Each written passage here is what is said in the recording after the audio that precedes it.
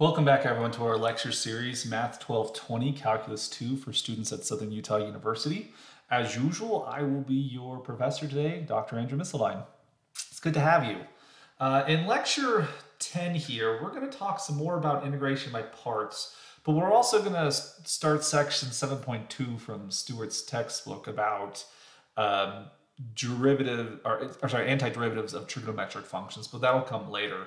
I want to talk a little bit more about integration parts right now in this video. In particular, I want to show you another variation of the integration by parts technique that turns out to be quite effective in the right situation. Let's find the integral of the natural log of dx. Now, many of us are very, very quick to be like, oh, that's easy. The natural log of x dx, that equals 1 over x plus c. But I want to mention that this is completely wrong, right? The issue here is that we're conflating the derivative of the natural log. So we know the derivative of natural log is 1 over x. And sometimes we conflate that with the antiderivative. We don't want to confuse those things with each other whatsoever. So how does one find the antiderivative of the natural log? In fact, up to this point in the series, we actually don't know what the antiderivative of the natural log is. We know its derivative, but we don't know its antiderivative.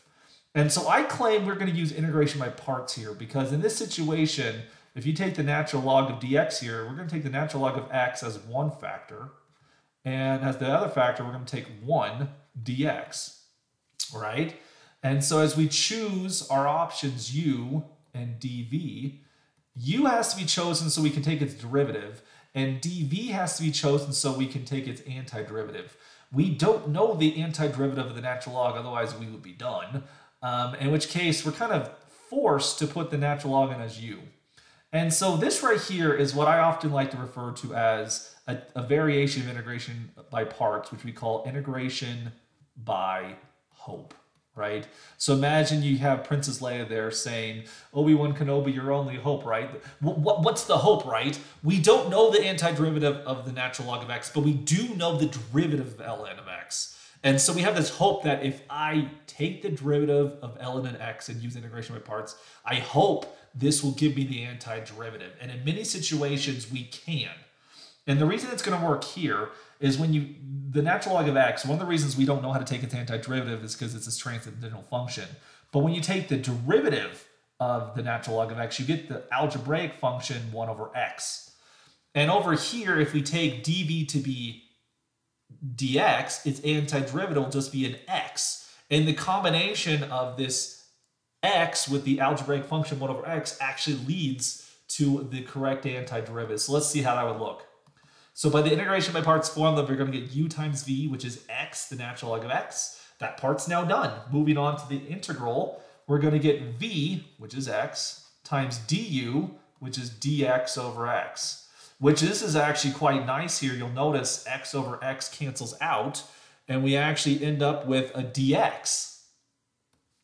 So we're now looking at the situation x, natural log of x minus the integral of dx, which if we take the antiderivative of dx, that'll just be an x. We already did that one, right? X, natural log of x, minus x plus a constant.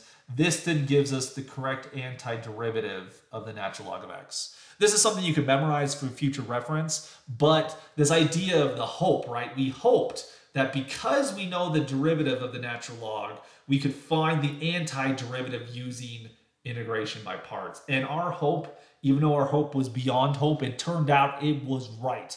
We used the antiderivative, we used the derivative of ln x to find its antiderivative. Now, really the reason it worked so successfully is because the derivative of the natural log is algebraic, so it interacted with the x that popped up very nicely. Let me give you another example where integration by hope actually works very nicely.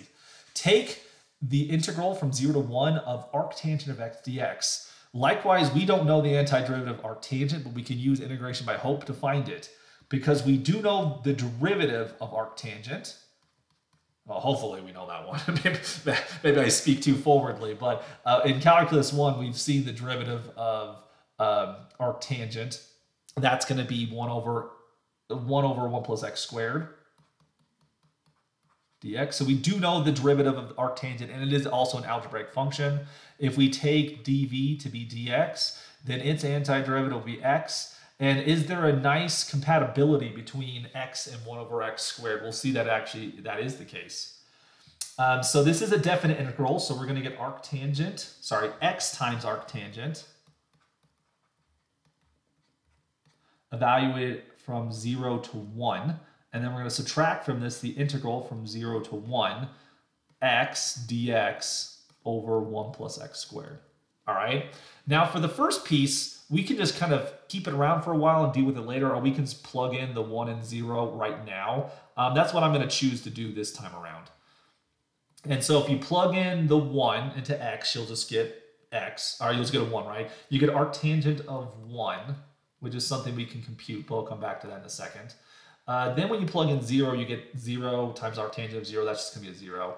So if you do that arithmetic, you're going to end up with the arctangent of 1.